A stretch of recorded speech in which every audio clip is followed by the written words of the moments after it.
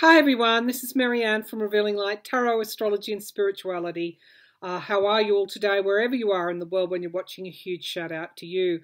Thank you all for your comments and feedback on my astrology reading, looking at the exact conjunction between the North Node, Uranus and Mars, which is occurring right now, depending on where you are in the world. It's the 1st of August here in Australia. And these, the North Node, Uranus, Mars, conjunct at 18 degrees in Taurus. So if you haven't seen that reading, go back and have a look. There's some pretty good stuff in it. It's not all bleak. Sometimes what I describe as the tower moments can actually be huge breakthroughs. However, having said that, it's very hard to ignore what has occurred over the last couple of days. And of course, I said that there could be some climate change disasters occurring. We've got the, just tragic flooding in Kentucky in the US. There are 28 dead. The governor expects that toll to rise. And unfortunately, as was the case in Australia, we had repeated flooding, so and there is more rain expected in Kentucky today, actually, or Monday morning in the US. So that has been particularly jarring for Australians to see, because those images that you see in Kentucky where there's that much of a building left and 2/3 of it is underwater, or worse, some of the graphic images that we saw in the flooding in Australia this year. So anyone from Kentucky that is watching this now, we stand in support with you, having recently been through a similar thing. So we'll ask about this flooding.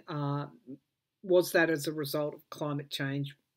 I think that answer is pretty obvious. Man-made climate change, human-made climate change. Okay, so there's been that occurring in the last couple of days. One of the things that really triggered me over the weekend was the news coming out of Ukraine, that the Azovstal brave warriors that held that steel plant for so long, and the UN and Red Cross and Ukraine brokered a deal with Russia that they would become prisoners of war, but they would be looked after by Russia. Well, of course, why are we not surprised? Basically, Russia bombed the prison of war camp, and about 50 Azov fighters died. There's also been some pretty horrendous war crimes detail that I'm not going to share here, but suffice to say, Russia's really acting like ISIS in its most barbarian and brutal form. So I'm not going to share that here because it made me sick to my stomach. But those events over the last few days have been particularly jarring. I still think there's more to come. I talked about financial institutions perhaps being affected. I also talked about some major things coming out around Trump. We have had a couple of things occur, and that is Matt Gaetz, the Congress representative in the House in Congress, under investigation by the DOJ. That investigation is widening. They've said that whether it's this or something else, Ron DeSantis, the governor, is actually being looked at. It could be the Matt Gaetz affair, so to speak, but I think there's something around money, Russian money. Okay, so let's just watch that space. Gaetz was also caught on hot mic, telling Roger Stone that, don't worry, remember, he was being investigated by the DOJ and charged and found guilty, and then Trump pardoned him. Don't worry about that. The big guy likes you and he's going to pardon you. Okay, so I want to know if those pardons will hold up. One of the I guess, like a tinderbox that I'm a little bit worried about is what's occurring in Serbia and Kosovo. So NATO does have a peacekeeping force in Kosovo. However, the Serbs are building up forces along the border of Kosovo, and there's been some violence, some shots exchanged between Kosovo police and Serbs in a part of Kosovo. Now think Ukraine and Russia, the east, a part of Kosovo where about 50,000 Serbians live. They don't recognise Kosovo's rule. And so there's been this tension and violence, shots exchanged between Serbians living in Kosovo and Kosovo police. Some say that that Putin's behind this, and that stoking a war between Serbia and Kosovo is a backdoor way into some sort of attack on Europe. So there's a lot going on as to be expected with these kind of planetary influences. Let's get started on pretty much the week ahead. Thank you for bearing with me. I like to give an overview just to set the scene for what I'm actually reading on. And for those that have stayed with me right through that, my sources are mainstream and reputable media. That's the research I do. I do actually have a research degree. Okay, so let's get started with the divination, motivation. The hardest part of the climb is before the summit. Keep going. That's Saturn energy. Remember in my reading the other day, I talked about Saturn in Aquarius and how it was actually working for the greater good, even though we actually can't see that yet. I'm using my Revealing Light Oracle. This is my own oracle that I put out a couple of years ago. And thank you for all those that have got my oracle. And if you want more information on it, it's on my website. So let's have a look at the week ahead and the underlying energies for the week ahead, please. Underlying energies for the week ahead. Underlying energies for the week ahead. So we have here resilience. I mean, I'm kind of tired even. Here's Taurus. Okay, so all these things occurring in Taurus tells us that this is making the world more resilient. This is major truths are being exposed about its weaknesses, about the things that we need to change. But this is even during the darkest storm, there is illumination within. Be your own guiding light and never give up. Resilience number 7. 7, of course, is where we get our wisdom from, the lessons that notches on our belt, the lessons that we need to learn, which really do make us more resilient. So there is great change afoot with that Taurian energy that we're seeing at the beginning of this week. Now we've got change, at times not easy but often necessary. And here's Saturn again, this Saturn energy that came up around motivation. 1 and 5.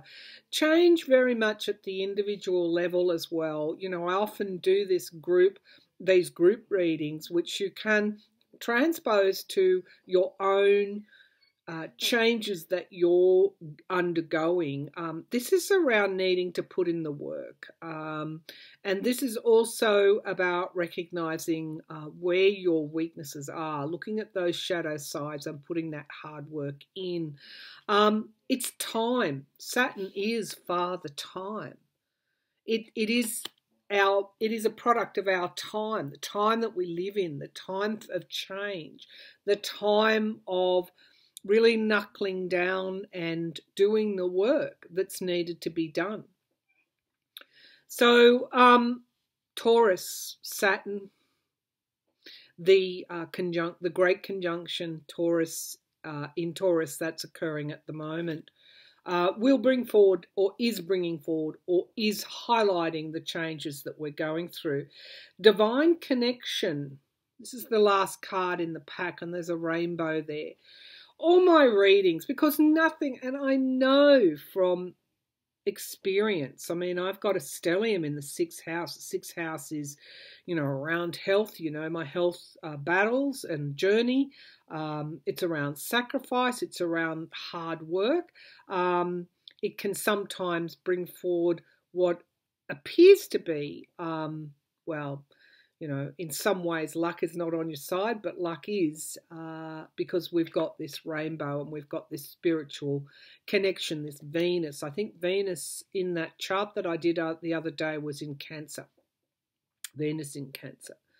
So getting in touch with your feelings, connecting with the divine, being on the right side of the ledger in terms of understanding that all things pass, that it's never bleak forever. And that's what I started out to say, that once change is accomplished and the work is done, you get to reap the rewards. So divine connection, when we connect with spirit, life offers us an abundance that we have maybe haven't experienced before.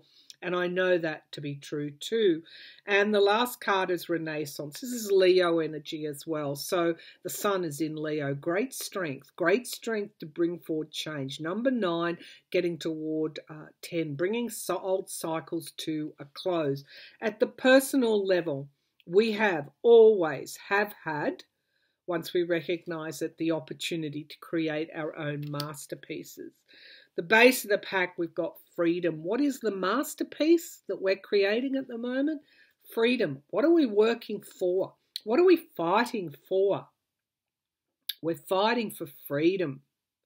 We're fighting for freedom at the individual level and at the collective level. No matter which country you live in, it will come down to freedom. Breaking out of self-imposed restrictions, finding your voice. Finding your voice. This is Gemini and Mercury. Mercury energy. I think Mercury is in Leo, I think, at this time, in the chart that I was looking at the other day. Okay. All right. As I said, when I cast charts and they, my chart was cast over Washington, so that mirrored the energies of what is occurring in Washington. But wherever you are in the world, the planets and houses and aspects, the favourable and the not so favourable aspects will be the same. They just won't be in the same houses of the zodiac. All right, now let's drill down on some of these rapid fire questions. All right, so let's first go to the tensions in Kosovo and Serbia. I'm now using my Spellcaster's Tarot. It's one of my favourites that captures such a diversity of peoples in this deck. So, Kosovo and Serbia.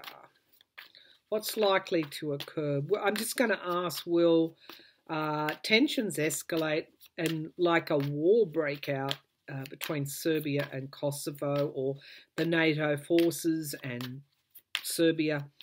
Let's have a look. Will tensions rise? Will war break out between Serbia and Kosovo? Serbia and Kosovo. I'm seeing the moon. It's like an eclipse that I'm seeing. Now, of course, the moon orbits the Earth, and the Earth orbits the sun. So let's take a look here. The Queen of Cups. Feelings are running really high, and they always have in that part of the world. It's a little bit like Russia and Ukraine. In fact, many similarities are unnervingly there. Serbians living within Kosovo's borders, not recognising the rule. Is it starting to sound familiar? I'm going to ask if Putin's behind this, because Serbia supports Putin. Challenged by the King of Cups. Now, there's this NATO force that has been in Kosovo protecting, or there peacekeeping. It does have US, it's under the command of the US. So we've now got the King and the Queen here. Do we have the wisdom? So something is going to be revealed, and we have the emotional wisdom crossing that. So it's a very volatile, always has been in the Balkans, what was known as the Balkans, Serbia and Kosovo. Very, very, very emotional. Emotional volatility is the big energy here. Seven of Pentacles review. This is around something not working, so needing to go back and look at something again. I'm not sure what's occurring for the Serbians in Kosovo, but it looks like there's money involved in some way. Someone else might have the background there for me. I haven't had a chance to do a deep dive there, but it looks like there's economic issues, perhaps, that might be at the root of this. All right, let's have a look at what's in the past. The Queen of Wands, she's the brave. She has motivation, but that's in the past. So she comes forward with a plan and a project.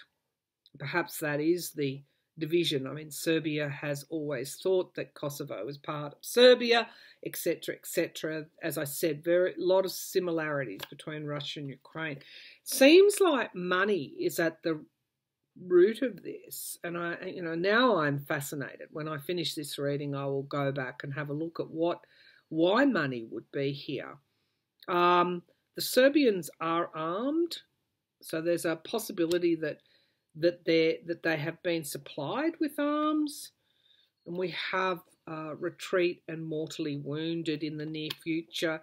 I think, unfortunately, we're going to see some deaths in that part of the world. My question was, will tensions rise and some sort of war break out? Look, it's a very volatile, high white act at this time here, and that's right by, I think it is the Adriatic Sea. So there's something all over the world. It's like those who control the sea. There's that push towards controlling shipping lanes. There's something around shipping lanes here that's relevant. And why would I not be surprised about Russia coming up? I think also Serbia might want some kind of resource that Kosovo has, access to the sea, perhaps. I wish I had a map here of the world, and Russia looks like she is behind it. Hopes and fears, we have an inevitability, the Judgment card, the fear that there's going to be, it's inevitable that war will break out. Judgment card. Okay, eight of swords. We've got restriction. Not quite yet. We've got the Ace of Cups. That's a new start, but it's also high emotions. Okay, so I think what could happen here with that Death card, yeah, Five of Swords, abuse of power, and the Nine of Pentacles. It's a lot around money. And I'm just getting that draw to that seaport. The next question. So what I think might happen is that NATO will contain it, but I think that there's going to be an escalation of some sort where people could be killed there. It has something, as I said, to do with that sea seaport. I'm just fascinated. Let's see if I can just see. Because the next question I want to ask is Russia provoking this? Let's have a look. If I can have a look at a map. Oh dear. I just wish somebody would remove Putin and we can all get back to a reasonable state of affairs. I can't see a map. Okay, looks like, does Kosovo border the sea? It borders some sort of inlet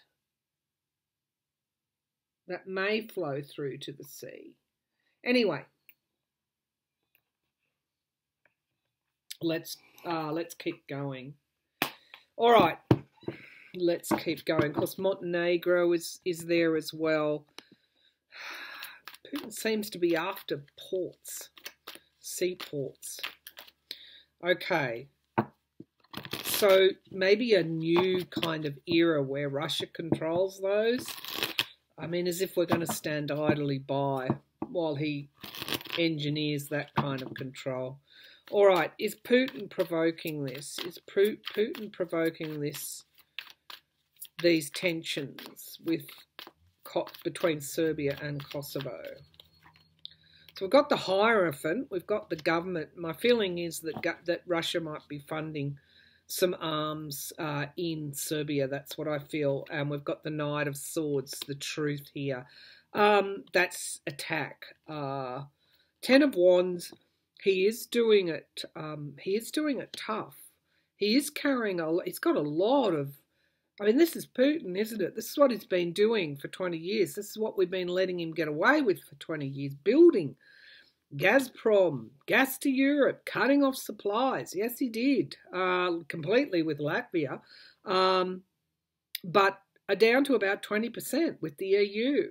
But he's got a lot of balls in the air. Well, balls, a lot of wands in the air. Now, the past we have the Seven of Cups. Illusion, delusion. It's like he's been setting all this up like on a chessboard, and we've not seen that. The Hermit, planning, review, introspection, isolation. Oh, Nine of Wands. Okay, so we've got some kind of border here. We've got a border. Nine of Wands, guardrails, border. We've got the Fool card, new start, and the environment around the King of Pentacles. He's looking for allies. You know, he's looking for... We don't underestimate that his involvement in Ukraine is the only thing. He's looking for new assets. Let's just put it that way. Even though he's waging this war with Ukraine, he's looking for some kind of new leverage, new advantage. The Emperor card, control in the hopes and fears, losing control or gaining control. The Hanged Man. So this is a maybe, not clear yet. Let's see what's clarifying it. Well, couldn't be too clearer. That's contracts, commitments, partnerships. So there's a partnership here to neutralize. And the Three of Wands, of course, waiting for the ship to come in. Yeah, so this is something that Putin would benefit from if Serbia overran Kosovo. High Priestess, always worry when I see her giving and receiving help and movement. So it's a tumultuous world that has always been tumultuous. We're just seeing plans changing and moving forward, but this has all been set up for decades now. It's like a culmination. Oh, power unchecked. Is power out of control? Reaping what you sow. All right, let's go to the US now, and let's have a look at. No, we won't go to the US quite yet. Let's take a look at financial systems, because that is one of the, in my reading, is one of the, Taurus is around finances, financial services. It can be aligned with that. Let's just take a look at financial systems. Are we going to see, it was one of the possibilities that I talked about the other day, we're going to see any movement in financial systems here, up or down, or some kind of major financial news over the next couple of weeks. So we're going to see in our systems, our financial systems, like recession declared, for example? Are we seeing a major meltdown of our financial systems in the next couple of weeks? So we have here the Page of Wands. So this is kind of cut down, but it's also news, getting news. And we've got the Ace of Cups, new starts. So there may be news, but I don't think it's a complete collapse. The Seven of Swords. So this is some kind of deception, theft as well. It's like, could be a cyber attack on financial systems. Again, something is being planned. Seven of Swords talks about somebody breaking into the armory, stealing the arms, and leaving the camp unguarded. The Hierophant in the past. Again, we're going to reap what we sow. Ten of Wands. Okay, so that's carrying too much of a load. Too much of a load. Debt. Too much of a debt load. Queen of Wands in the near future. Well, she has a plan. She moves through. This is Sagittarian energy in the immediate future. So we're getting maybe some news. King of Wands. That's the lawmakers and the courts. We have the King of Cups. Okay, so here I think in the US, this climate change budget reconciliation bill is extremely important in relation to this question. Tackling inflation.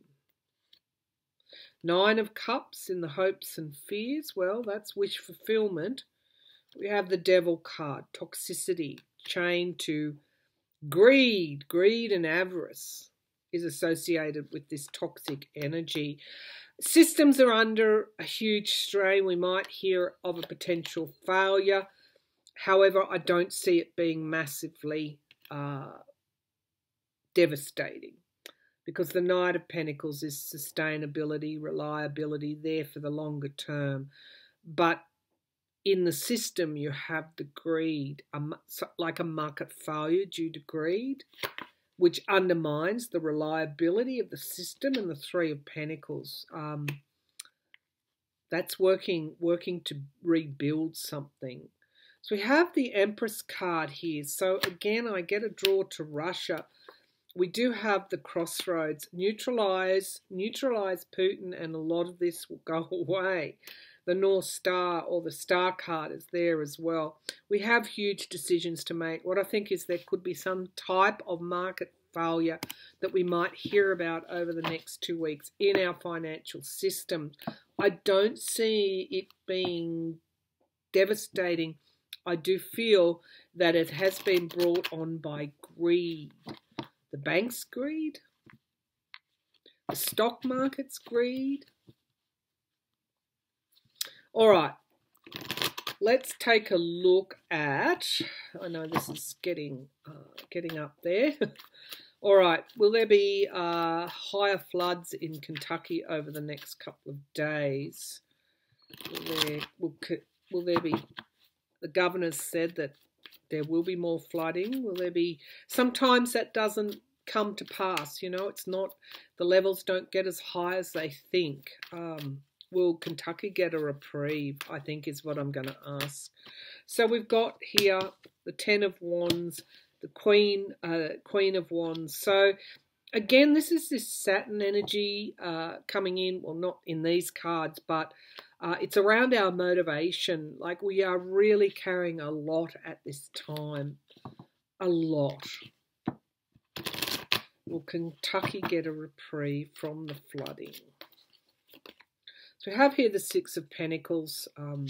There's going to be help there coming from the federal government, obviously, for families. They're going to be targeted with specific help.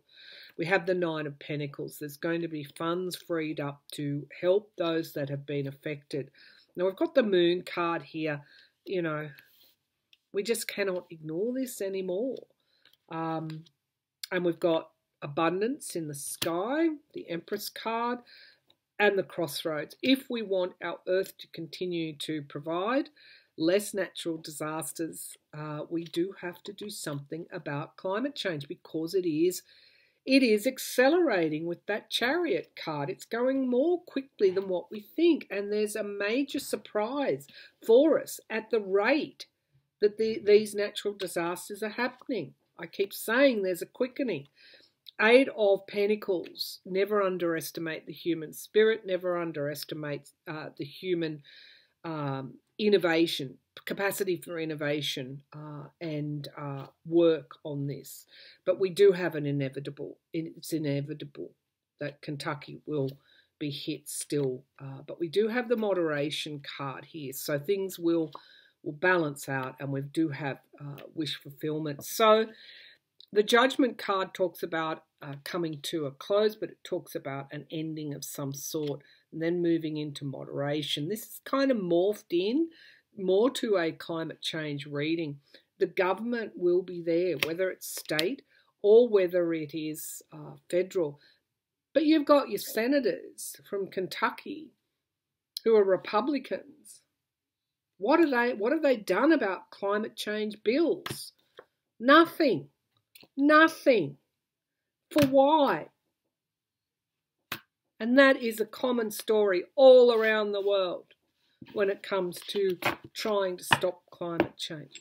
All right, I'm going to leave it there. Next time I come back, I want to look at Putin in some sort of depth, because he was always going to be a hard time for us, but he seems to be the centerpiece in a way, and I'll do a deep dive on him next reading. Thanks for tuning in, and bye for now.